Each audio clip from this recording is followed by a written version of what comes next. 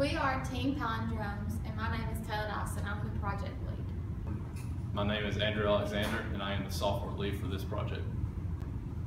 My name is Emily Dennison, and I am the hardware lead of this project. My name is Benjamin Richards, and I'm the implementation lead. I'm Jonathan Holging, and I'm the research lead for this project. For our senior design project, we're dealing with synthetic aperture radar devices. We are planning on making improvements from the past semester's teams that they've done.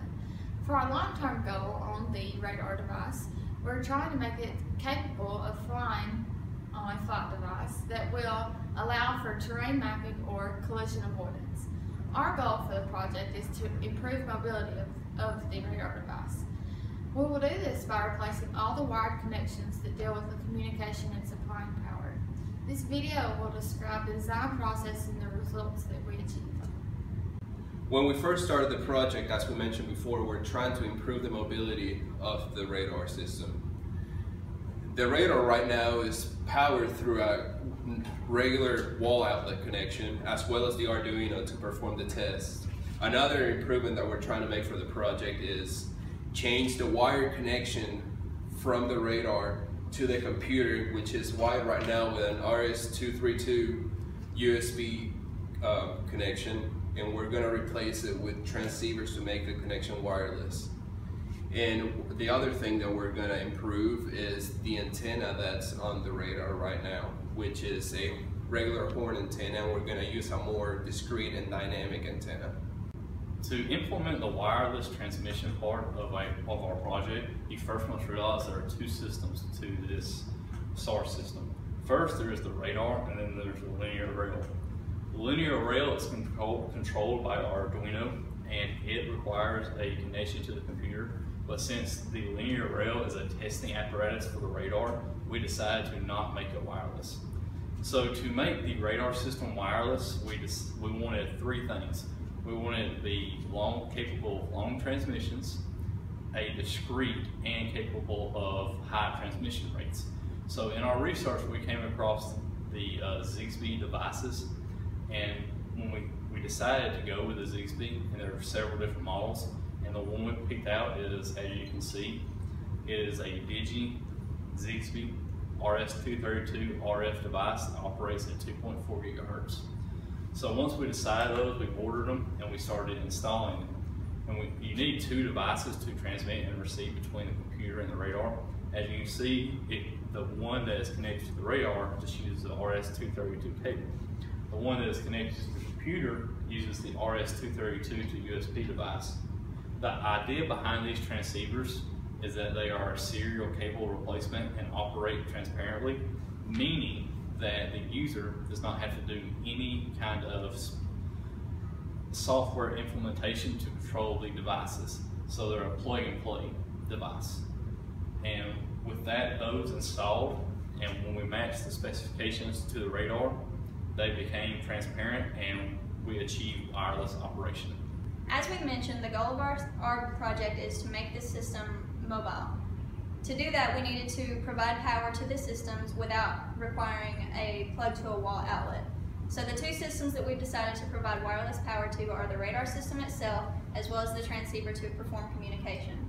To do this, we ordered a 12-volt power supply, which we designed a parallel harness for.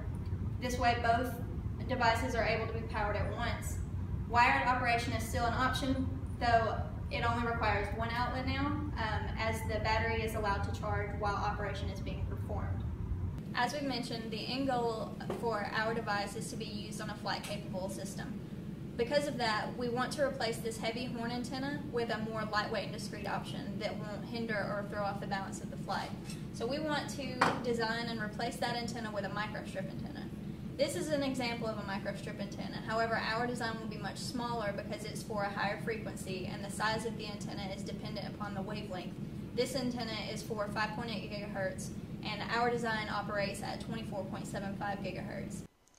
The design goal for our new antenna was to replicate the shape of a horn antenna's radiation pattern so that the scanning capability was not compromised, but the footprint of the actual antenna was much smaller. To do this, we used a tool in HFSS to create a baseline antenna, which we added a microstrip feed to so that power could be supplied from the radar controller board via an SMA connector. We then adjusted the scaling and the positioning of elements so that the antenna could radiate power at the radar operating frequency. This is the resulting radiation pattern from our design. As expected, the gain is not as high as that of the horn antenna, but the gain parameters can be modified in the post-processing of data, and high-fidelity results can still be achieved with our design. You can see we are now conducting a scan with the radar device. The radar system is now a wireless system because of the transceivers, right? As you can see, connected to the radar here. The radar and the transceiver are also being powered by our power supply we installed for the reason of eliminating a wire connection. If you look closely, the only wire connection we have is through this Arduino that is controlling the linear rail system. So now we have wireless transmission and a power supply, so this whole radar system is wireless, which was our goal. This is a photo of the target field that we used to compare the scanning results of the before and after we made our changes to the system. The scanning range is approximately 25 feet downrange and 4 feet across, so all of the targets are placed inside this field. One middle rail target was placed at 20 feet downrange and slightly to the left of the center of the radar scanning field.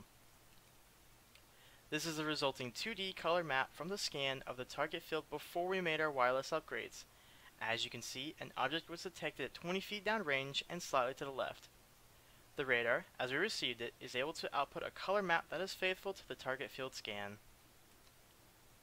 This is the result of the scan of the same target field, but with the data transmission being handled wirelessly through the RF transceivers.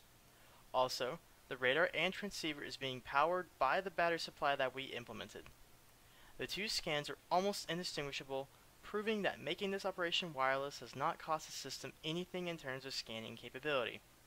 In conclusion, we consider our project a success as we have achieved our goal of transitioning to wireless radar operation.